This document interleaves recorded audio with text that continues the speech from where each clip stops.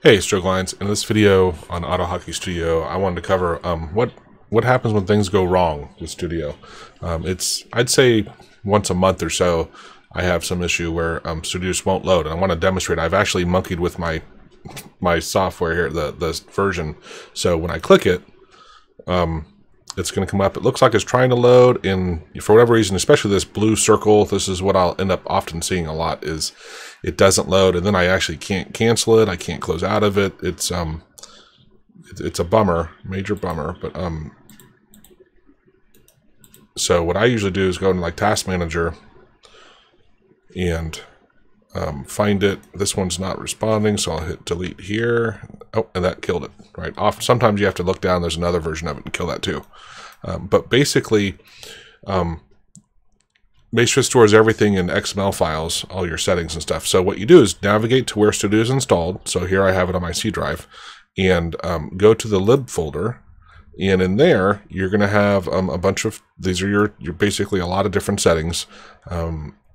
You actually see here you have XML Backup as well. So you can come in here, and then for each one of the XML files, there are, I think it's 5. Let's see the GUI. Where's GUI? What do I see GUI? All right, let's do settings. Oh, there's GUI at the bottom. Anyway, but see there's 5, and it timestamps when they were. So your last 5, I think it's 5. Yeah, 5 items. Let's go down to, where's GUI? Here's GUI. Yeah, another 5 items. I was opening and closing Studio a lot, so it was back. It keeps the last 5, right? Otherwise, this file would grow pretty crazy. And these are all ones you could revert to. So what you could do is come back to your lib folder and rename. What I would do is rename the file you're trying to fix. Here's the order that Maestro recommends you go in. Is first remove GUI. Now I actually I don't edit it. I don't replace it with the old one because it's really simple. So I just delete GUI. I'd say at least 3/4 of the time that's the issue, this GUI XML file. And if you open it, oh, that was another thing I want to mention. If you are trying to edit it, Studio has to be closed. Now I'll demonstrate that here in a minute, because obviously I can't open Studio at the moment. But if you did want to go in there and try to grab some stuff, especially in your settings file, because it's a big file, and you might, you don't want to. I don't want to delete my settings file because there's a lot of other stuff in there. All my hotkeys, my toolbars, and other things are in there. And history of files I've had open, things like that. I'm like, yeah, I really don't want to lose that. So I'd like to get that one working. But you can go in and kind of, find out what you want. But here's the thing, Studio, every time Studio closes, it rewrites these XML files. And so what you don't want to do is use Studio to edit the file, because the second you save it, it actually, it will rewrite its own version. And so you have to, you don't want to edit another program and then close Studio, because if you close Studio after you save this, Studio will overwrite it with the old bad info. So make sure you have Studio closed if you go in to edit these, and then you can make your changes and then try to open Studio. So I happen to know, because I monkeyed with it, my settings file, and this is what I did in my settings, was I had a working settings file, and so I'm going to delete this one, and I'm going to restore my working one.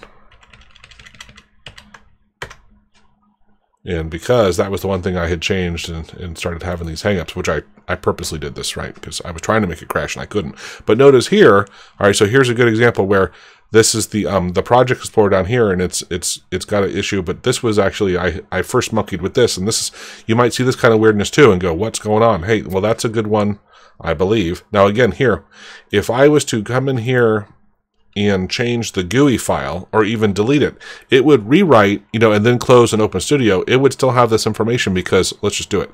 So I'm going to delete it. And now when I close Studio, notice it throws it back here.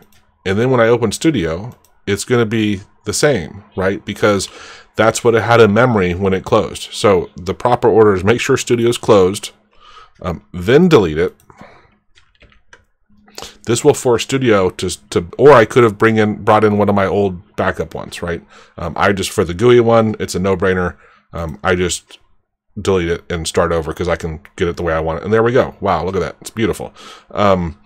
Now, granted, I would, I remove some of the Project Explorer, or actually, sorry, the Code Explorer, and put the Project Explorer down there, blah, blah, blah. But you get the idea of it. The other, so there's 3 files are the main files that that Maestros recommends. And here's the order. So try GUI first. Why don't I see GUI? Oh, because I have to close Studio. So it hasn't even written it yet. Right now, when I close it, now there'll be an updated GUI.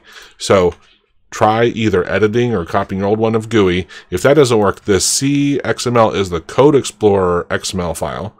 So that's the second one you should monkey with, right? And then the third one would be your settings. Now your settings, again, can have a lot of information in it. So Maestros doesn't recommend you actually, deleting it. You might want to go in there and let me see, where's my, did I keep my old, I don't know if I did. Let's open this one. But so we can still get the idea.